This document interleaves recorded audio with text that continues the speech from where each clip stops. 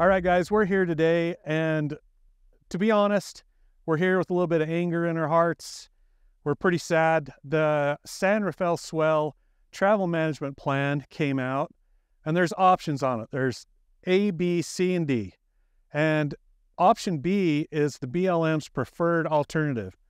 Right, so Alternative B actually closes down 949 miles of inventoried trails. And one of those trails that the option B closes is 5 Miles of Hell, the most iconic trail in Utah. Everybody's heard about 5 Miles of Hell. And that's where we're standing right here. I mean, we're in jeopardy of losing this whole trail. And that would be so sad. So what we're doing is we want to make you guys aware of how you can affect change, how you can get your comments in efficiently. But first, let's talk to Justin here. He's been out here quite a bit. He knows all about this area. So where are you from, Justin?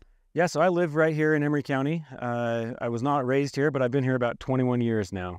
My family, my in-laws all were born and raised here, and I've just learned to love it.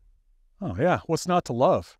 Yeah, this area is awesome. It's crazy how you just crest over the top and see all this beautiful country, and we know that we can go through it on a trail that has almost zero impact on anything around it. It's mostly on slick rock.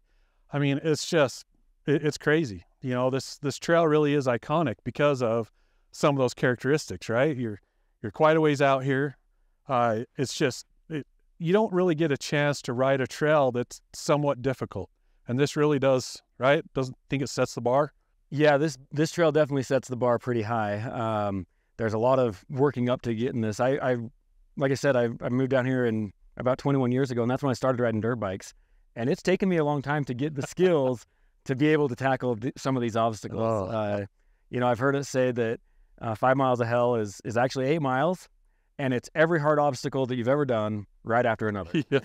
And we've met people from outside of the country who come to Utah to ride the 5 Miles of Hell trail, and we need to protect it.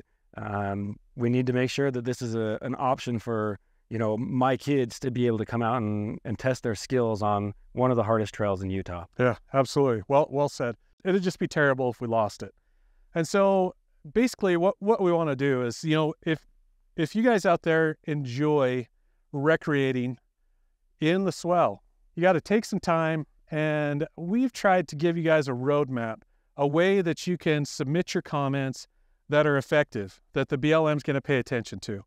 And so Plipco's done a really good job with their website. You can go in there, there's an interactive map. You can go directly to the trail that you're interested in. It pops up, it helps you make a comment specific to that trail.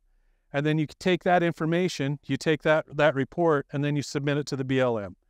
And that's really what we need everybody to do.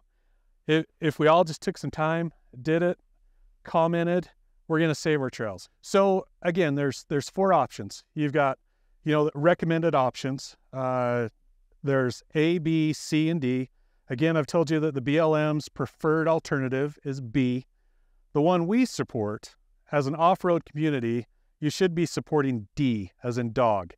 It's the one that closes the least amount of inventoried roads and trails. Again, make sure, take the time. I mean, it's not that much time, but it's very important. If you guys want to recreate on the San Rafael Swell, you need to get involved.